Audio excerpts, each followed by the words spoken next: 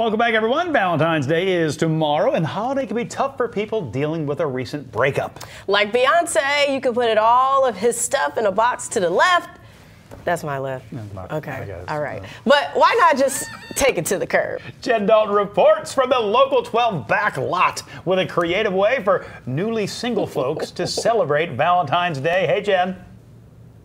Hey, you guys, you are going to love this. This is really fun, and it'll be cleansing for people who need this. So Junk King Cincinnati has branded, as you can see behind me here, one of their trucks to become a dump truck for Valentine's Day, inviting heartbroken people to get rid of their ex-lover's stuff, the forgotten belongings, the picture frames, things that you kind of just forgot you had from those people you just want to get away from, hoodies, whatever it is, corny gifts that they gave you, pictures, I don't care what it is, and you can put it in the truck for free.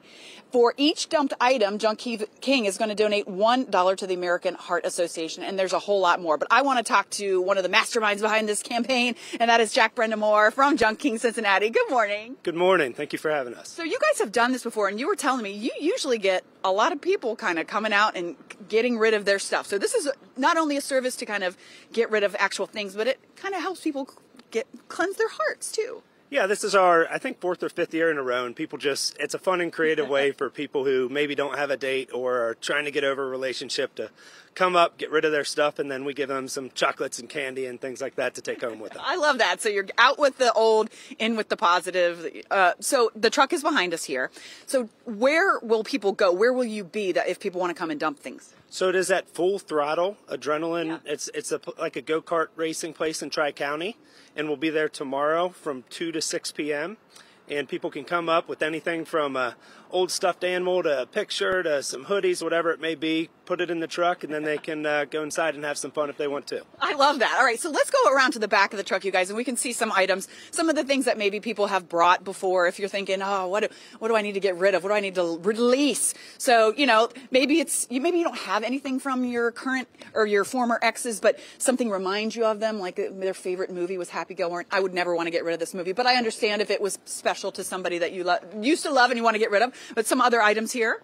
Yeah, we had someone last year come up. They got out of their car. They threw like a bracelet or necklace in the truck, and then they got back in their car and drove away. So they actually found closure. But video game systems, hoodies, stuffed animals, pictures, cards. And then, like I said, here we have a little gift we'll give to everyone, a heart with some cookies and chocolate in it. And we'll give this one to you as our first one.